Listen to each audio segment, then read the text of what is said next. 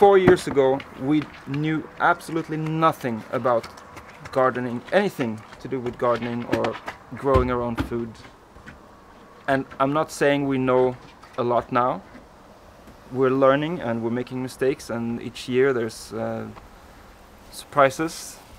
But what I'm saying is, while we're learning on the job, there's so much beautiful food that we can harvest. And I don't know any other job that you can like go in and know absolutely nothing and just create havoc and do stuff, totally not be good at your job, and still have such beautiful rewards for it. So, I mean, this is beautiful. Some peppers. I don't know if you can see. Figs. Maybe in a month. Some jalapeno peppers. Really tasty and really hot. Hot, hot, hot. 5 kinds of tomatoes. Including this one called Some Gold, which is, you can eat it like candy. It's just so good. Cucumbers. That we pickle. Make pickles from these, so we can enjoy these all year long. I mean, these tomatoes are so damn good. This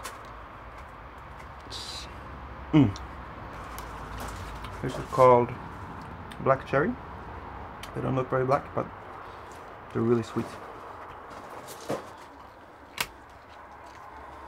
This year's experiment, which I think is turning out very well, is eggplant. Which we can... Look at these beauties. There's like 1, 2, 3, 4, 5, 6, 7, 8, 9, 10, like 20 eggplant or something.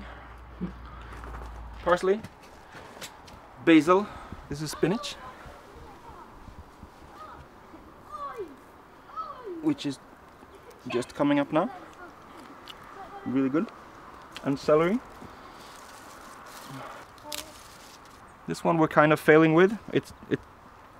It's not so good, but when you cook with it, it's really, really good. But just to eat like this, it's a little... It's good, but it's not... Yeah, but when you cook with them...